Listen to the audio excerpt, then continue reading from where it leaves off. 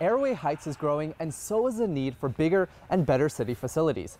And this 39,000 square foot building will eventually hold the fire department, police station, and city hall.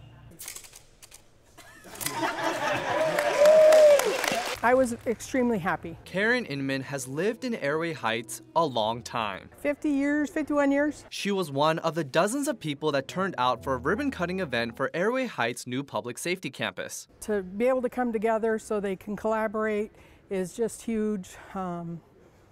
This space is beautiful, and it's just going room to grow. The new public safety campus is empty for now, but in just under 2 years, it will hold the entire fire and police departments as well as a city hall. We're hoping to be able to add more staffing and have more people to be able to do the work with. Mitch Metzger is the Airway Heights fire chief. He says this new campus will be a major step up from their current facility. The original building was built in 1968. It's been remodeled 10 times.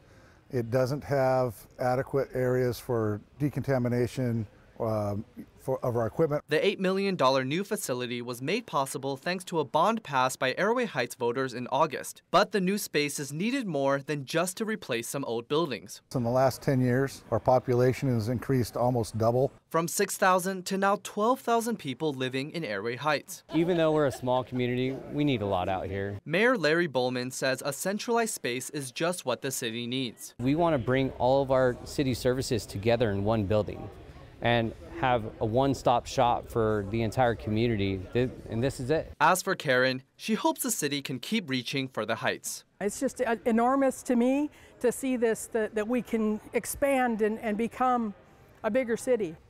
This building is expected to be completed in the spring of 2025. In Airway Heights, Nathan Khan, KREM 2 News.